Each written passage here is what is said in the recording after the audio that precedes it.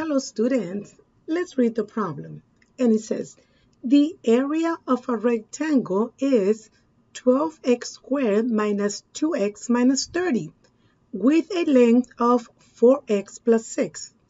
Which expression represents the width of the rectangle? So we're looking for the what? For the width, right? And it's going to be an expression, which means it's not going to be like a 3, 4, 5, like a number, right? And they're giving us the area for the rectangle, which is right here.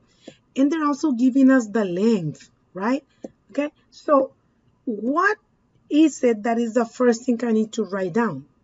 Well, when I see the word area, I gotta think about a formula, right? So let's write down area equals, of course, length times width, okay? So we're gonna replace some values so that we know what to do, okay? So if the area is, and I'm gonna write it down a little bit more to the left so that I have enough space. So that would be 12x squared minus 2x minus 30 equal, right? Because that's the area. The length is 4x plus 6. And I'm going to multiply by the width, which I don't have. So let's write down W. Is that right? So if I want to leave W by itself, then I will need to divide by 4x plus 6. And whatever you do on one side, do it to the other side. And the 4x plus 6 is going to cancel, and the width will be found when you divide those numbers, right? So you got to divide the area by the length. Is that right? Okay, very good. So we're going to write down the problem over here on the right side. So my dividend, which is the number inside, is going to be 12x squared minus 2x minus 30. And all of these will be divided by 4x plus 6. Okay, so the first thing you're going to ask yourself is this. 4x times what will give me 12x squared? Is that right? Because that's the way we divide, right? Okay, so 4 times 3 is 12. So I know my coefficient is 3. And I have 1x, and I need x squared. Therefore, the 3 needs to have an x. Is that right? So that will be my quotient. That's going to be my first number up here, right? So I'm going to write down 3x. Okay? Now remember, 12x, it's positive. Therefore, the 3x needs to be positive. Okay? So let's multiply. And we already have one, right? We say 3x times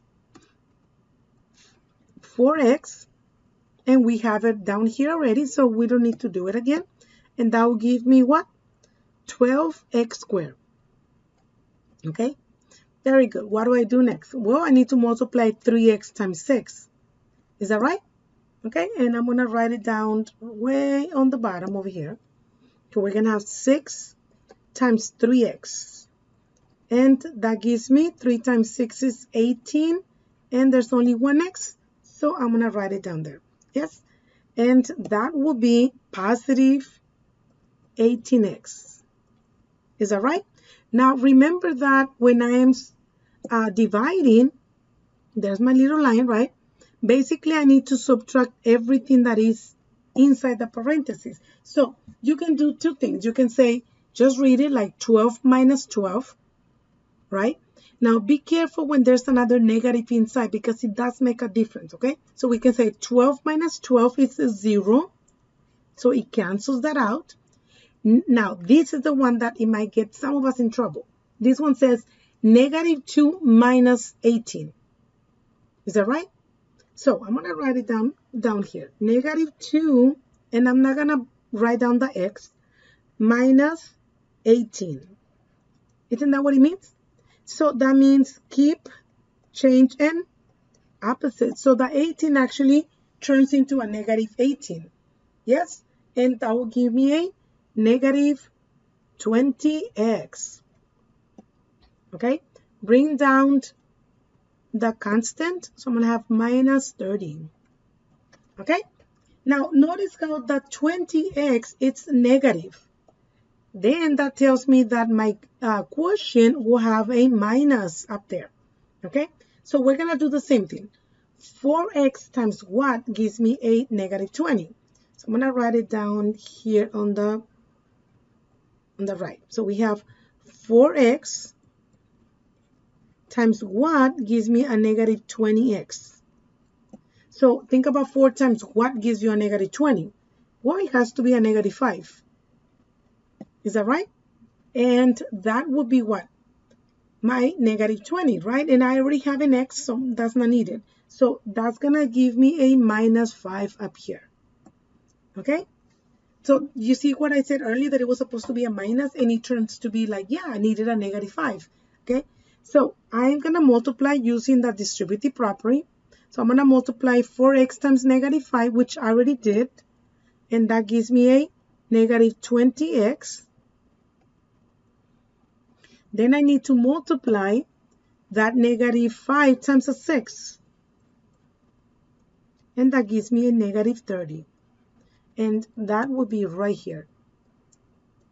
And I know what you're thinking. That's not going to cancel me, is because they're both negatives. You are forgetting that we need to what? Subtract, right? Okay, so be very careful with that step, guys, okay? So this means negative 20 minus a negative 20.